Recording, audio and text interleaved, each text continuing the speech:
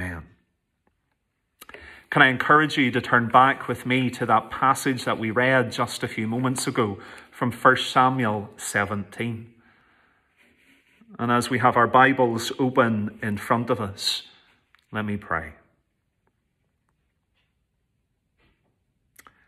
Father, may the words of my mouth and the meditation of my heart be pleasing in your sight, O Lord, my rock and my redeemer. Amen. As we jump into our story, we see the scene is set for us in verse 3. The Philistines standing on the mountain on one side and Israel standing on the mountain on the other side with this valley in between them. It's like the start of a movie. We have the opening shot, and out onto this scene walks our first character, Goliath. Verse 4. There came out from the camp of the Philistines a champion named Goliath of Gath, whose height was 6 cubits and a span. This big scene, the two mountains and the valley in the middle of it, out onto it walks this big man. The name fits the appearance, doesn't it? With a name like Goliath, he was never going to be weak and shy and retiring. He's over 9 foot tall. He would have been incredibly intimidating. And then there's his armor, a helmet of bronze on his head, armed with a coat of mail. The weight of the coat was 5,000 shekels of bronze. He had bronze armor on his legs, a javelin of bronze between his shoulders. The shaft of his spear was like a weaver's beam, and his spear's head weighed 600 shekels. And his shield is so big that somebody has to carry it and go before him.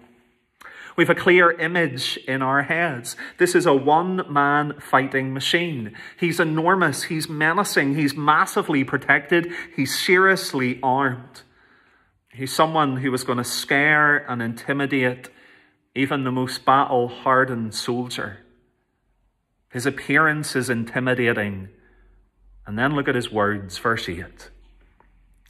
He stood and shouted to the ranks of Israel, "Why have you come out to draw up for battle?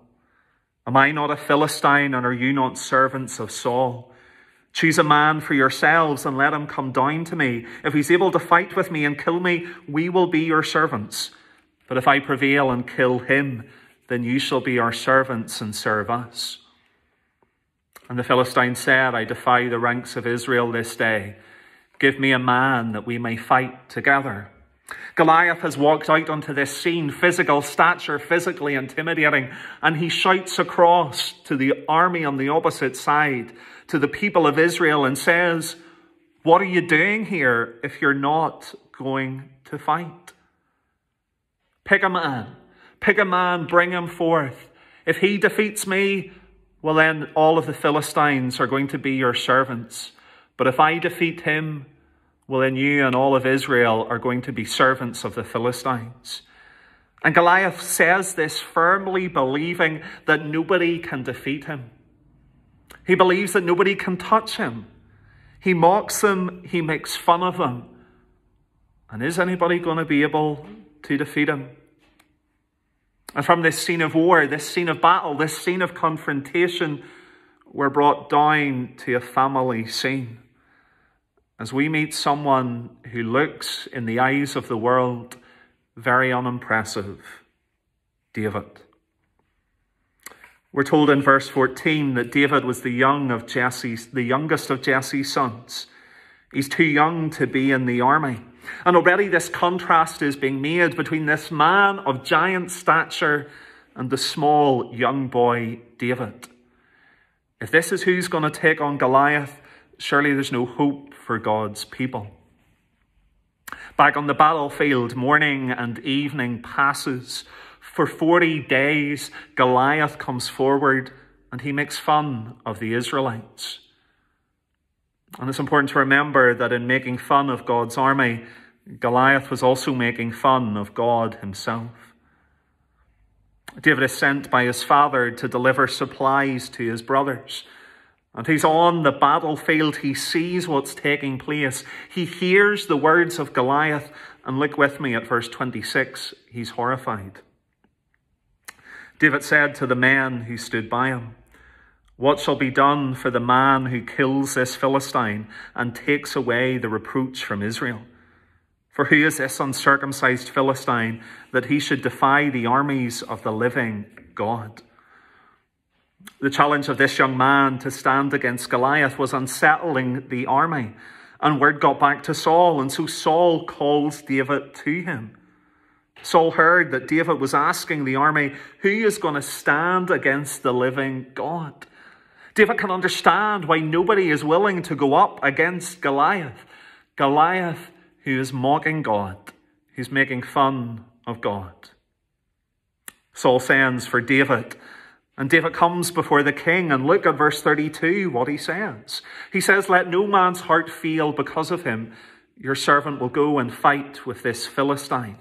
David says people shouldn't be afraid. He says to Saul, the king, do not be afraid. It's a command. It's an instruction. Do not be afraid.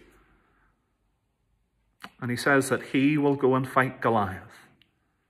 Well, Saul finds this a ludicrous idea. 33. Saul said to David, "You are not able to go against this Philistine to fight with him, for you are but a youth, and he has been a man of war from his youth." Saul is looking at this small boy standing in front of him, and he thinks there's absolutely no way that this boy could possibly defeat Goliath. But Saul's not taking into account what he couldn't see. Verse 37, "The Lord who delivered me from the paw of the lion and from the paw of the bear will deliver me from the hand of this Philistine."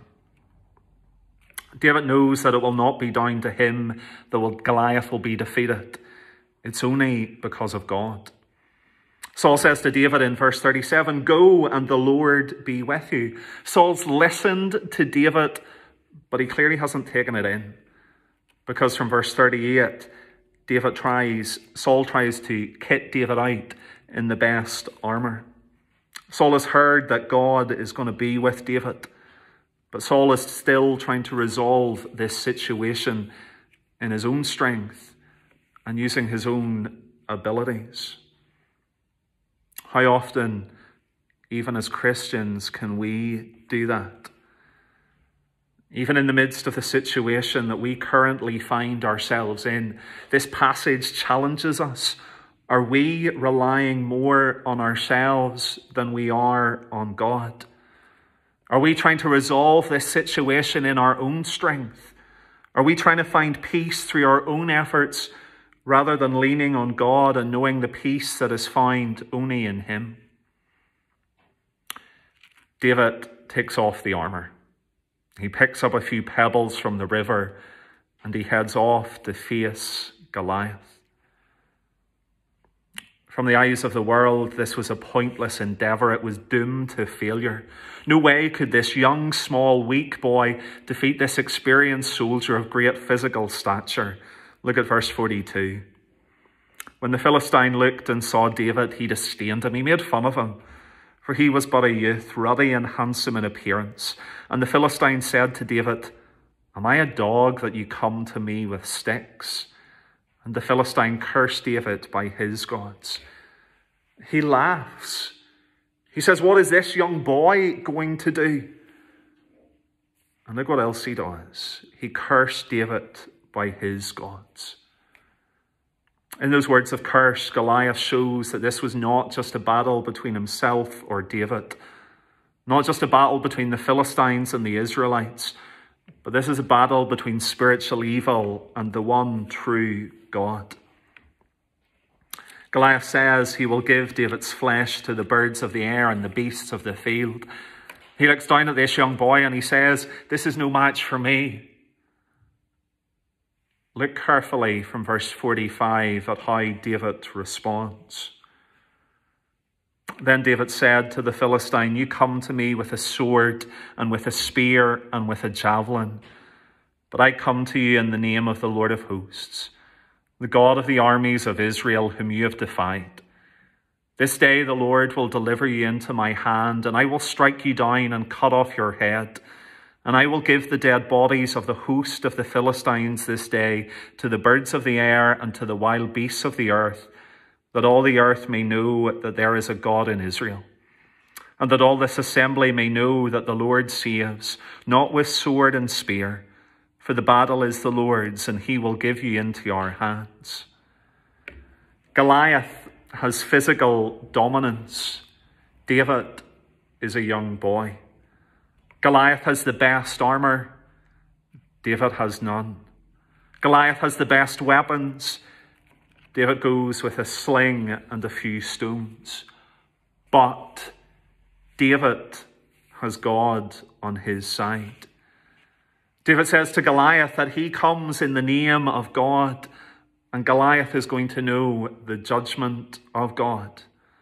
And David says through what is going to happen, the whole world will know that there is one true living God. And so what does happen? Verse 48. Goliath the Philistine arose and came and drew near to meet David. David ran quickly toward the battle line to meet the Philistine. David put his hand in his bag, he took out a stone, he slung it and struck the Philistine on the forehead. The stone sank into his forehead, he fell on his face to the ground. So David prevailed over the Philistine with a sling and a stone, and struck the Philistine and killed him. There was no sword in the hand of David. Then David ran and stood over the Philistine and took his sword and drew it out of its sheath and killed him and cut off his head with it. When the Philistines saw that their champion was dead, they fled. The words of David before the battle itself were longer than the actual battle. The battle between David and Goliath is brief. It's a moment. But what do we see? We see so clearly that those who trust in the Lord have God on their side. The victory was not David's. It was God's from beginning to end. We are in strange and unsettling days. But this passage reminds us that whenever we have God on our side, whenever we know Jesus as Lord and Saviour, we have nothing to fear. Corrie ten Boom, a Dutch watchmaker who facilitated the escape of many Jews from her home and later suffered in a concentration camp as a result, said that when a train goes into a tunnel and it gets dark, you don't throw away the ticket and jump off the train. You sit still and you trust the train driver. If we know Jesus as Lord and Saviour,